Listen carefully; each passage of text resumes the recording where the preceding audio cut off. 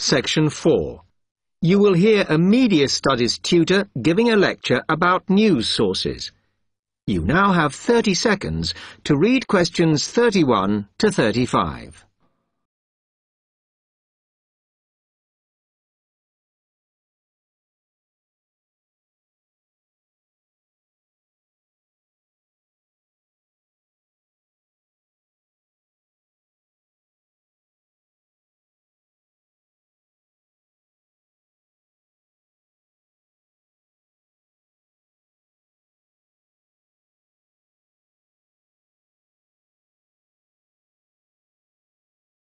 Okay, now many of you will have heard about the predicted death of newspapers as people increasingly access the TV and the Internet for their news.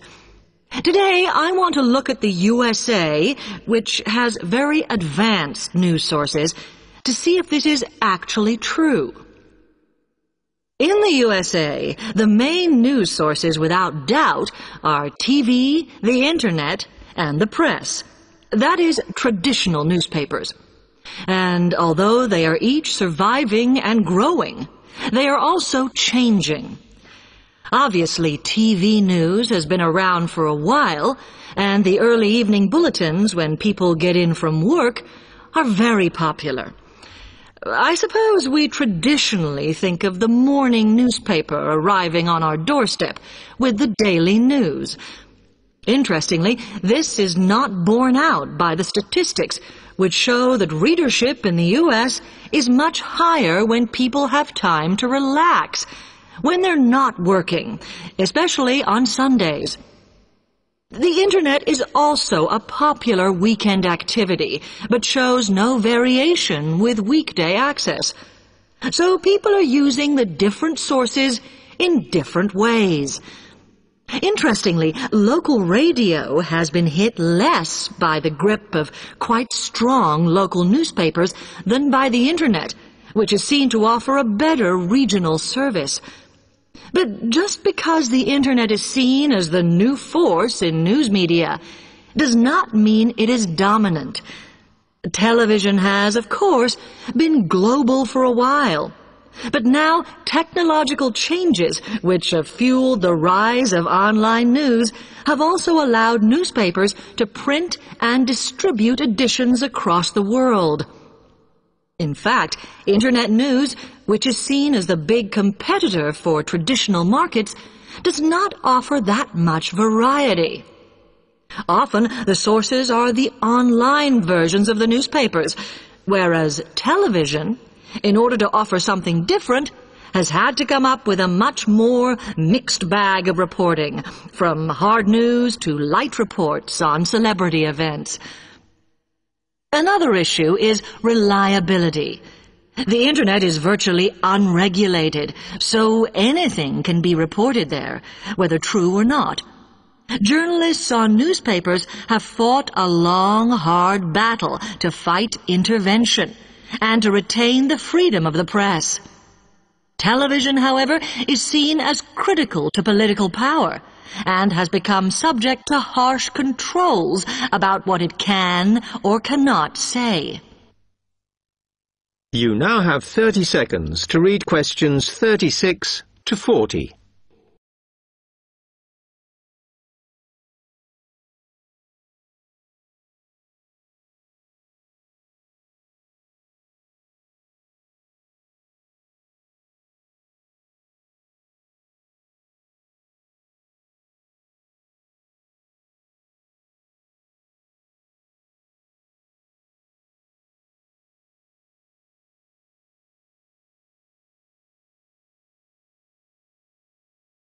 Now, one very critical factor in keeping newspapers alive and well in the USA has been their approach to advertising.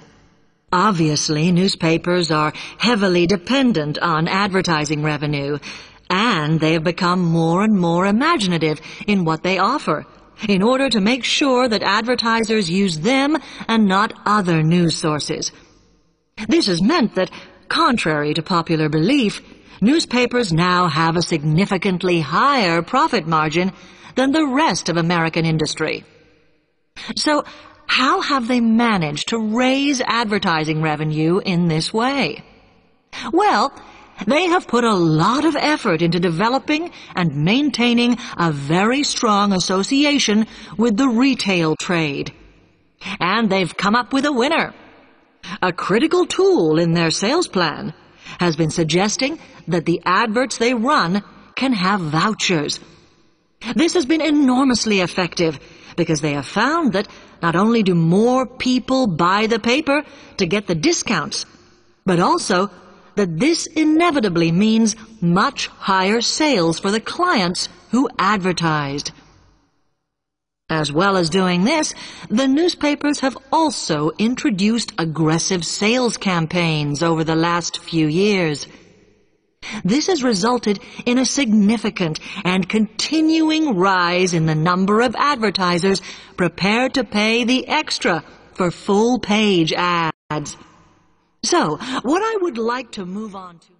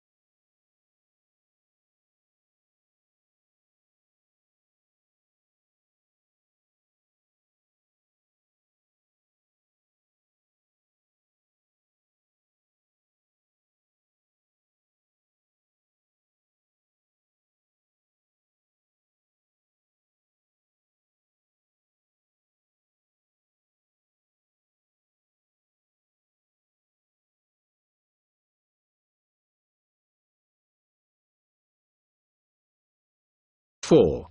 You will hear a media studies tutor giving a lecture about news sources. You now have 30 seconds to read questions 31 to 35.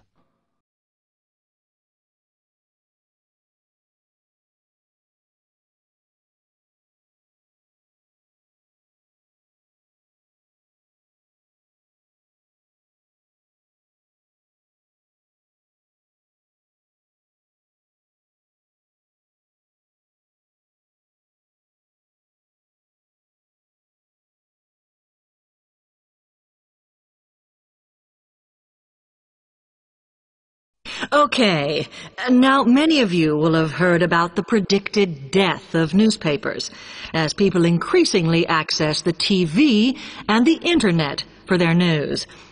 Today, I want to look at the USA, which has very advanced news. You will hear a media studies tutor giving a lecture about news sources. You now have 30 seconds to read questions 31 to 35.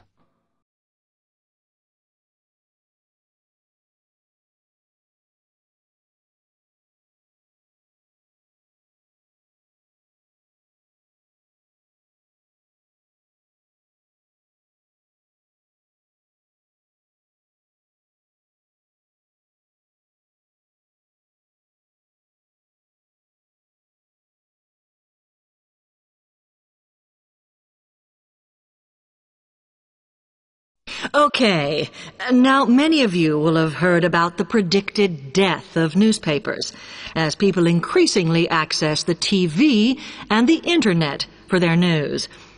Today, I want to look at the USA, which has very advanced news sources, to see if this is actually true. In the USA, the main news sources without doubt are TV, the Internet, and the press. That is, traditional newspapers. And although they are each surviving and growing, they are also changing. Obviously, TV news has been around for a while, and the early evening bulletins, when people get in from work, are very popular. I suppose we traditionally think of the morning newspaper arriving on our doorstep with the daily news. Interestingly, this is not borne out by the statistics, which show that readership in the U.S. is much higher when people have time to relax, when they're not working, especially on Sundays. The Internet is also a popular weekend activity, but shows no variation with weekday access. So people are using the different sources in different ways. Interestingly, local radio has been hit less by the grip of quite strong local newspapers than by the Internet, which is seen to offer a better regional service. But just because the Internet is seen as the new force in news media does not mean it is dominant. Television has, of course, been global for a while. But now technological changes, which have fueled the rise of online news, have also allowed newspapers to print and distribute editions across the world. In fact, Internet news, which is seen as the big competitor for traditional markets, does not offer that much variety. Often, the sources are the online versions of the newspapers, whereas television, in order to offer something different, has had to come up with a much more mixed bag of reporting, from hard news to light reports on celebrity events. Another issue is reliability. The Internet is virtually unregulated, so anything can be reported there, whether true or not. Journalists on newspapers have fought a long, hard battle to fight intervention and to retain the freedom of the press. Television, however, is seen as critical to political power and has become subject to harsh controls about what it can or cannot say. You now have 30 seconds to read questions 36 to 40.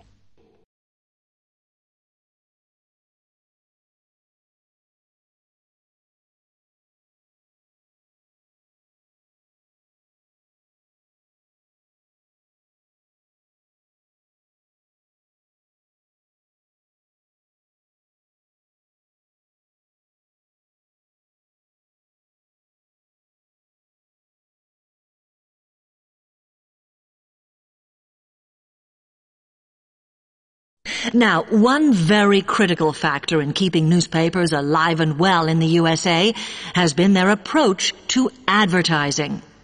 Obviously, newspapers are heavily dependent on advertising revenue, and they have become more and more imaginative in what they offer, in order to make sure that advertisers use them and not other news sources. This has meant that, contrary to popular belief, newspapers now have a significantly higher profit margin than the rest of American industry. So, how have they managed to raise advertising revenue in this way? Well, they have put a lot of effort into developing and maintaining a very strong association with the retail trade. And they've come up with a winner. A critical tool in their sales plan has been suggesting that the adverts they run can have vouchers. This has been enormously effective because they have found that not only do more people buy the paper to get the discounts, but also that this inevitably means much higher sales for the clients who advertised. As well as doing this, the newspapers have also introduced aggressive sales campaigns over the last few years.